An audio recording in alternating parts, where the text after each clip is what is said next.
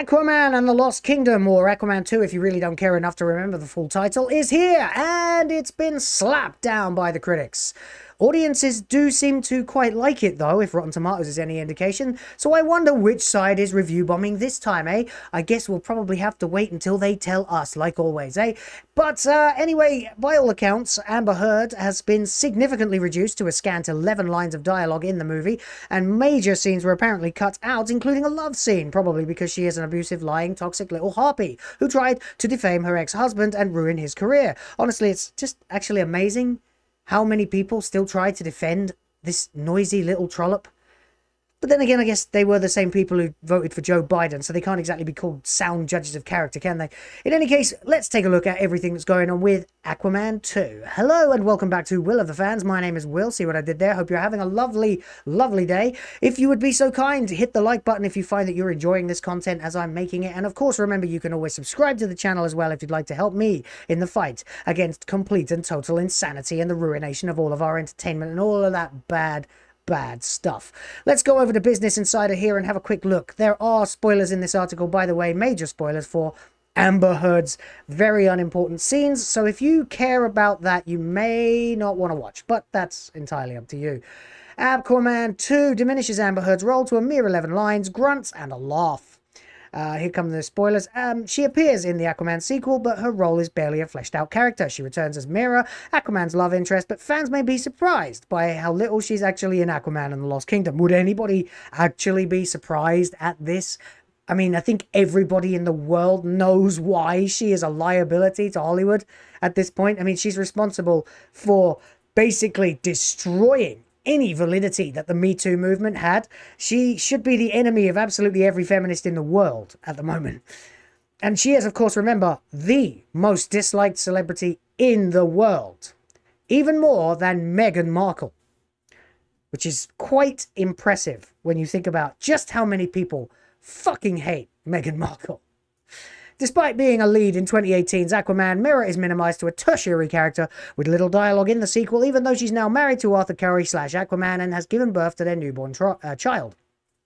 During the defamation trial against her former husband, Johnny Depp, Heard testified that she was given a pared-down role in the sequel, claiming some of her action scenes were removed and she fought to stay in the movie. In the same trial, Walter Hamada, the man who destroyed the DCEU, the former president of Warner Brothers DC Films, denied that claim during a pre-recorded deposition, saying Heard was never a co-lead in the sequel. Well, that's very unlikely, isn't it? It's very, very unlikely that if that hadn't happened, if that trial hadn't happened, and if she hadn't been caught red-handed lying and being the abuser rather than the abusee, and proven by overwhelming evidence in a court of law and judged to be so by a jury of her peers, that this wouldn't have had more merit in it. Anyway, in October, Variety reported at least 2 scenes with Heard were cut, including a fight with the villain Black Manta and a love scene with Aquaman. Does that mean a sex scene? I have no idea. But, I mean, who cares anyway? It's not like anyone wants to see Amber Heard having sex, do they? Though Heard appears briefly in a few action sequences in the first 35 minutes and the final half hour, her total screen time clocks in at just 15 to 20 minutes, which is way too much still. In the under 2-hour film, she has a total of 11 brief speaking parts. And here come the spoilers as such, if you care, as I'm going to read every single line she has in the movie. Ready? And in the first 35 minutes, she says, Arthur, the council has called for an emergency gathering. There's been another plague outbreak. Then she says to the council, there haven't been outbreaks like this in ages. Why now? To Aquaman's mom, Atlanta. They raided the storage vault. We can't let them get away. In the final half hour, Mera speaks about Black Manta to Atlanta, Orm, and Aquaman in the longest line of dialogue. Where's Junior? She says in the 5th line. No, she says in number 6. Number 7 is not with Junior in the crossfire. Number 8, that's right, ultrasonic echoes. Number 9, I sense something in the water. 10, thank you. 11, yes, all this ice, it'd be impossible to find the body. Well, I mean, she'd know a thing or two about trying to cover up evidence, wouldn't she? Anyway, early on, Mera appears ruling Atlantis and carrying out sessions with the council. When Atlantis is attacked, Mera jumps into action to defend her people and gets critically injured by Black Manta. She's sidelined for the majority of the movie, healing until she returns in the final act to help Aquaman and Orm defeat Black Manta. And I suppose that's about as good as you can possibly do. If you really just don't want to recast her with somebody else. Like, who are they planning to recast her with? A while ago, Emilia Clarke, I think. Yeah. Anyway, we're going to go ahead and have a look here at the Rotten Tomatoes page for Aquaman 2, and we can see that apparently no amount of cutting Amber Heard out of it has helped the critical score, or in fact, maybe that's why. It has a dismal 37%.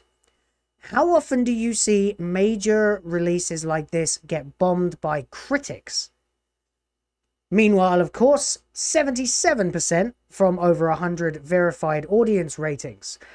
We can have a look at a little bit more detail here. We can see top critics. Let me just grab this and pull it over a bit more for you. All critics is 37%. Top critics is 27%. Yikes! That is fucking shocking. Okay, verified audience says 77%. All audience says 67%. Okay, so there are people who are maybe, possibly, review bombing. If that's what we can take from the fact that the verified audience score is higher than the all audience score, meaning that only the people who've actually verified that they bought the tickets and actually went to see the movie, I need to slow down, are here on the higher score, while the audience score is considerably higher with 500 ratings, and a lot of it seems to be saying some bad stuff. We're going to dive in and have a look at some of these reviews quickly then, before we finish this video, and we can see a few of these are fresh, but the overwhelming majority of them are rotten.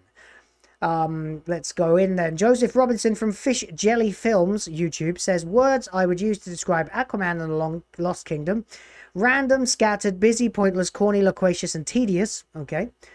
Avi Offer from NYC Movie Guru says, an overproduced, asinine, anemic, and underwhelming spectacle. Woof, that's a bit harsh, isn't it? That's just disappointing as Rebel Moon Part 1, A Child of Fire. Well, man, they just got to get it in there, haven't they?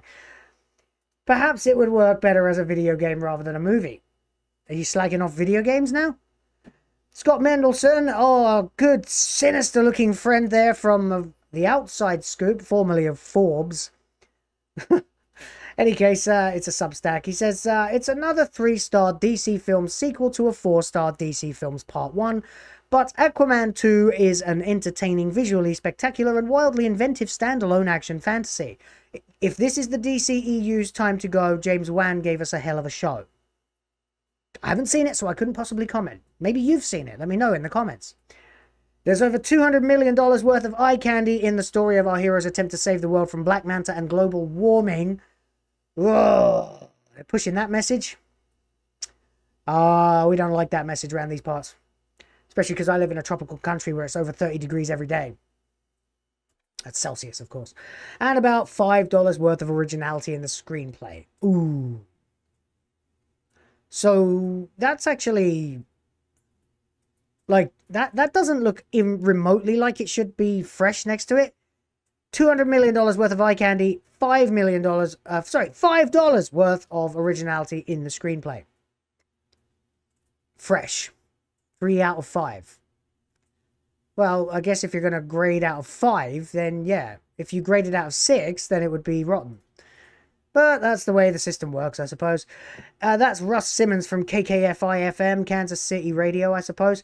Evan Dossie of the Midwest Film Journal says, frankly, even referring to Lost Kingdom as finished is generous. Someone once said a book is never finished, only abandoned. That rather adequately describes this one. Well, I mean, that would be appropriate for a movie that we know is ending the DCEU as we know it. Is the last thing to be shat out of the DCEU before it gets handed fully over to James Gunn and Peter, I want to say Safran, but I'm not 100% sure. It's been a while since I've talked about them. As they are going to take over and rejig the entire DCU, no E. David Poland from Hot Button says the movie the first long expositional voiceover sequence feels like a construction project started without a blueprint that they then tried to piece back together to make some sense. Valerie Complex from Deadline Hollywood says the first Aquaman film maintains a balance of seriousness and fantasy. The Lost Kingdom veers into cartoonish territory. What else we got? Film companion Jay Shruti says, all that remains as you walk out of the theatre is a deluge of rocks uncomfortably drubbing at your aesthetic convictions with none of the emotional heft seeping its way in. Wall Street Journal Amy Nicholson says, the sequel has an excuse, nay, a financial imperative to get even wetter and weirder, yet plot-wise, we're given much of the same. So there you have it, Aquaman 2 getting absolutely destroyed by the critics. If you go and have a look at some of the audience scores, you're going to see single line reviews that just say, hey, I liked it, it was great. Hey, I liked it, it was great. And I'm not really sure that any of them have enough meat on them to make it worth reading for you. But you can go ahead and check them out at Rotten Tomatoes yourself. And let me know what you think. Are we witnessing critical review bombing? Or are we witnessing audience review brigading? Is this movie good? Have you seen it? Let me know. I don't give a crap. I'm not going to waste my time going to see it over the Christmas period. I'm too busy making videos for you. Speaking of which, let me know how you feel about everything in the whole world and the whole universe in the comment section down below. Don't forget to like this video if you've enjoyed it, and subscribe to Will of the Fans if you'd like to see more of me, because I'd love to see more of you. I'll be back with another video for you very, very soon, but until then, remember to question everything, and I'll see you next time.